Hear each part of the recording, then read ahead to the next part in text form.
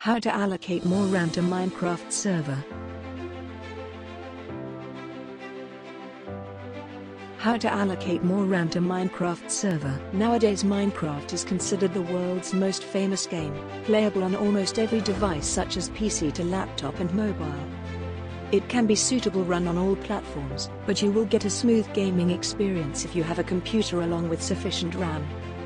For the last couple of years, Minecraft has become popular among game lovers. What is a Minecraft server? A Minecraft server is a massively multiplayer online server specially built for Mojang 2011 computer game Minecraft, operated by players. Players may either launch their server using Mojang's program or using the hosting service to install the system on a device. Minecraft multiplayer server providers, which have full rights to server controls. How to make a Minecraft server.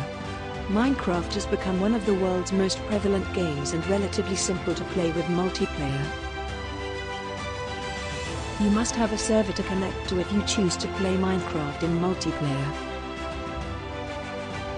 It is a central server that can be connected and played by many players.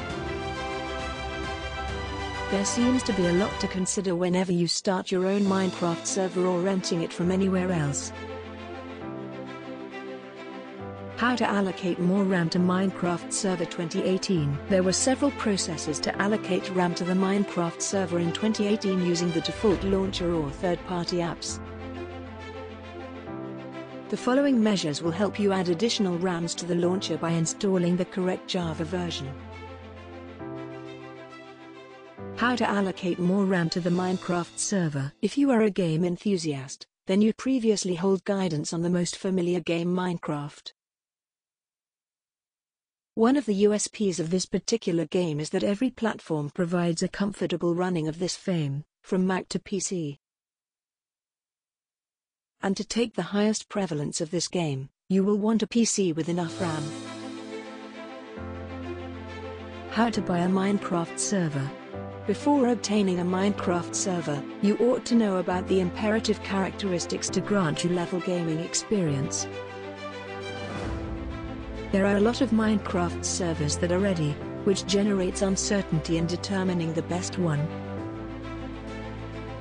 Therefore, here is a checklist that you can look at to acquire the most desirable Minecraft server.